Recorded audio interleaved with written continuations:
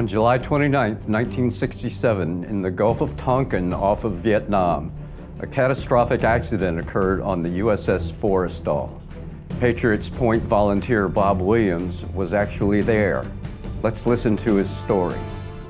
The Forrestal was the first supercarrier. It was the first one with the angle deck, had around 5,300 men. We were back on the Forrestal and we were going to have back to Vietnam, and we were getting ready to be an Alpha Strike. An Alpha Strike is a group of 35 to 40 aircraft heading for one target. I was sitting on the starboard side. The A6s were here, and then the FAAs were here, and the F4s here, and then the A4s were all hanging out here on this side, getting ready to launch. So I was in my aircraft. So I was moving forward and started moving maybe 50 feet or something like that. Started moving towards the catapult, and about that time there was a Zuni rocket that had come from on the starboard side that went across the flight deck and another A4 in the tanks. He started it. I looked back and I could see it looked like a fire fan going on. Crazy stuff going on. Bomb went off. People running around and everything, and all the smoke and everything.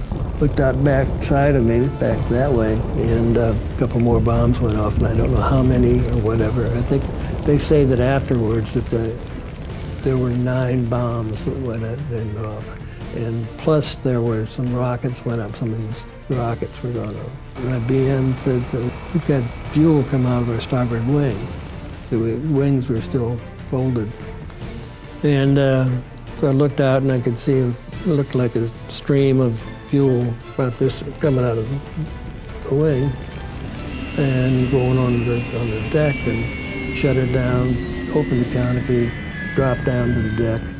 And we went around behind the island, and there must have been 20-some people back there.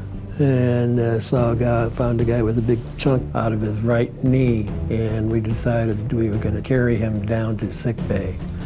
If you didn't know where sickbay was, you could follow the blood.